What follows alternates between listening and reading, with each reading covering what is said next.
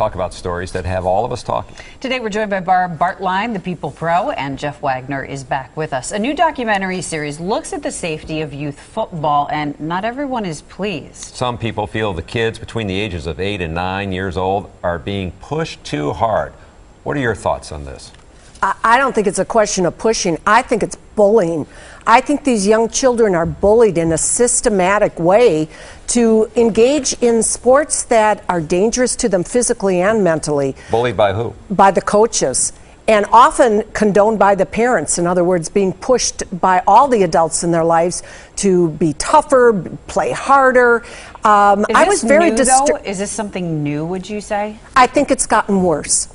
I think there's always been an element of that in youth sports, but I think it's gotten much, much worse and much, much more competitive. Yeah, just by way of background, what we're talking about is there's this new quote-unquote reality show. It's called Friday Night Tykes, and it features like these 5 Pop Warner like junior football teams. Kids who are 8 or 9 years old out of San Antonio, Texas, and obviously the parents all view each one of these kids, they're going to go on, they think they're going to be college players or pro players or whatever. The coaches are very aggressive. I guess, first of all, I kind of wonder about this TV show. But beyond that, to me, this is a parent's thing. I mean, you know, I don't think there's anything wrong with getting your kids involved in sports. And if your kids have great ability, I think super, help them maximize it. But I think the responsibility is the parents to make sure that it's a positive environment. And if you've got, you know, a mini Bobby Knight who's yelling at 8-year-old kids, maybe mom and dad need to find another alternative. You know, I agree with that. And then, but my other question is, too, is how widespread is this? You're looking at a select group, almost like the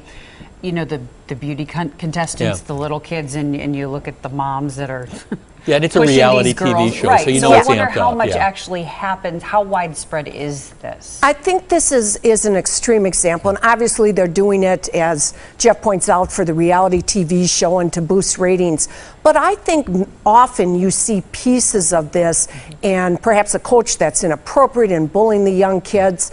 I personally like some of the leagues that just support kids to get out there, have fun, have a good time, without so much emphasis on even who's winning and losing. Yeah, my brother has coached youth soccer for my niece for like the better part of 8 or 9 years now with my nephew, and you know that's out in Pewaukee, and they do an absolutely great job. And but I am sure that you can find coaches in any league, in any sport, that again, they're viewing themselves, hey, they're the mini NBA guy, and they're going to scream at kids. And living the dream or something. Right, whatever that dream might be, All right. Well, coming up next, we're revealing the view. Again, we're joined by Barb Bartlein and Jeff Wagner. Today's viewer's choice topic is marijuana safer?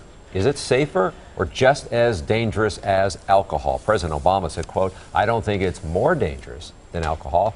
So what are your thoughts on this? Obviously a big debate going on as we're seeing what's happening in Colorado. They've made it legal there, at least to buy. Yeah, I just don't think that's the right question. Is it safer or more dangerous? I think the question becomes, you know, is it in society's interest to, you know, take another sort of drug and then make it more accessible? I mean, I think you can make the argument that, you know, alcohol has all sorts of problems, and it certainly does.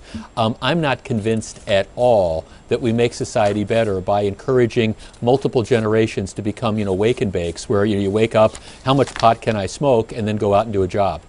They're called wake and bakes, Jeff? Personally, I think the decriminalization of marijuana is long, long overdue. I think the myths about marijuana have hurt our society more than the drug itself. In fact, many teens would see that movie Reefer Madness and come to the conclusion that all drugs were safe because it was so outrageous. We have prisons full of people in there for petty marijuana violations. No. Surely, Jeff, you don't feel... No, you're making that up. That's one of the big lies that are out there, that you have people that are spending lots of time in prison for small quantities of marijuana. You've got big-time marijuana traffickers that are in jail, but as a general rule, people don't go to prison for, you know, possessing 1 or 2 joints of marijuana. That just doesn't happen. Well, there's people in there, Jeff, for having 1 ounce or 2 ounces, and I still call that a petty amount. But the point is, I don't think marijuana should be a Schedule I drug. That puts it in the same league with heroin and ecstasy. It's ridiculous. One of my colleagues here at Channel 4 did point out that the two teams going to the Super Bowl both come from states with legalized marijuana. Yeah, Right. and of course we saw the interview that the guy did afterwards Not with gonna Aaron go Andrews. there. Yeah, Lightning round. that's I'm what not I gonna want do to that. know here. Lightning round time. Would you want a 3D model of your unborn child? Some expectant mothers are being offered a chance to hold their baby before it's even born. You can get a 3D printed replica of the fetus. Oh, okay, well we know who has to start this one off, Courtney. No, Yeah, that's, Courtney. That's creepy. Creepy. I thought put this it in was the kind of creepy file. disgusting, Yep. Courtney. You know what? I wait till the baby's born. I don't know. Maybe there'll be a market for it. I don't know. But who would be the market? See, that's what I mean, I just don't, I mean, see, there's some stuff that you look at and you say, well, I wouldn't exactly buy it, but I can understand why maybe somebody would. I'm sorry, I don't get this one. I don't get this all. one Yeah. either. I don't get it.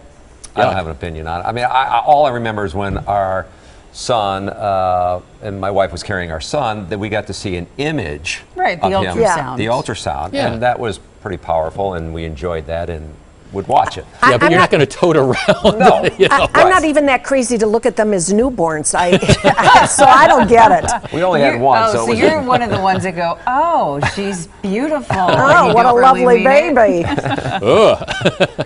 All right, the What's Hot discussion will continue online. Find that page at tmj4.com/hot. Coming up.